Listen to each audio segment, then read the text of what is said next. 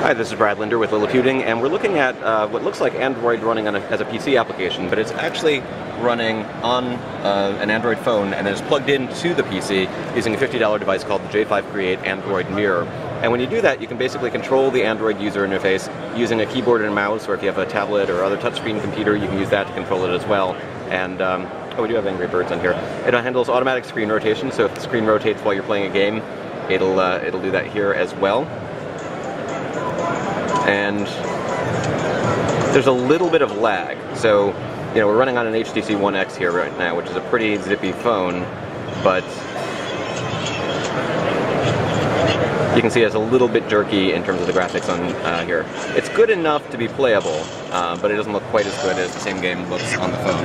Now, at the same time, if you really wanted to, now I'm just sort of showing what the phone looks like, but I'm controlling it with a keyboard and mouse. In this case, I should use the keyboard. Although I can't see my mouse because I'm trying to hold the phone up to the camera. Or the, Okay, so let's try this.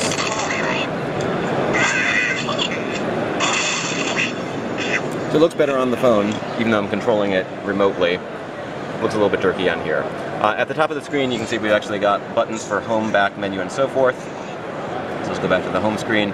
Automatic screen rotation again, and the settings, camera, screen rotate, volume buttons, and so forth.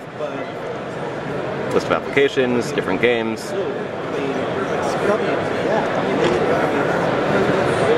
off, effective is one thing.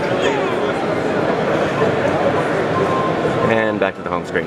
So again, that's a quick look at the J5 Create Android Mirror, which is available for about $50 at retail. It's been available for a couple of weeks apparently, but this is the first time I've seen it.